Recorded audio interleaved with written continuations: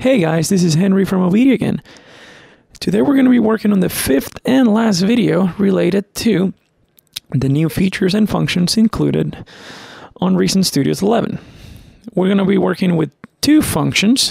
One of them is the multiple node drawing function included in Reason Studios 11, and the other one is not a function, it's basically a feature that lets you see all the selected notes on the piano roll. So let's start with the first one. So I'm going to go ahead and go back here to my selector tool. So we have a subtractor polyphonic synthesizer. If you want to write notes, you basically select your pencil tool. And, you could play the notes if you have a MIDI controller, but you could also click and then manually type your notes. Okay? That's one way to do it.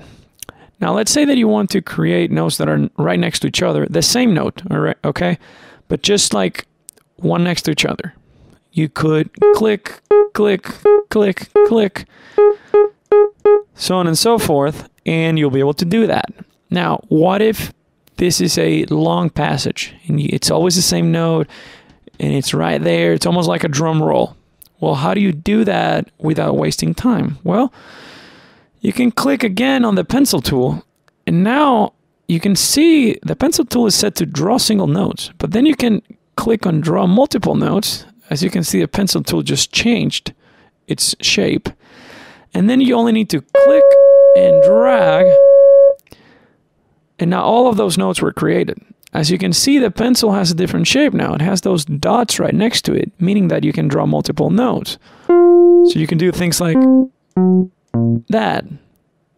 If you want to go back to the way it was, you click again on it and go back to draw a single note.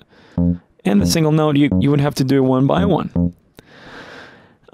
So that's how you do multiple notes. That's how you draw multiple notes with a single click in Reason Studios 11. The other feature that we were going to work with or demonstrate, when you select a note, by the way, using the selector tool, you can click and drag so the note gets highlighted, and you can see the note appears on the actual piano roll or the keyboard from the piano roll.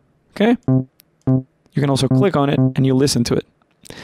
Now, the upgrade on this function is the fact that you can now select multiple notes like these, and they're all shown in red on the piano roll.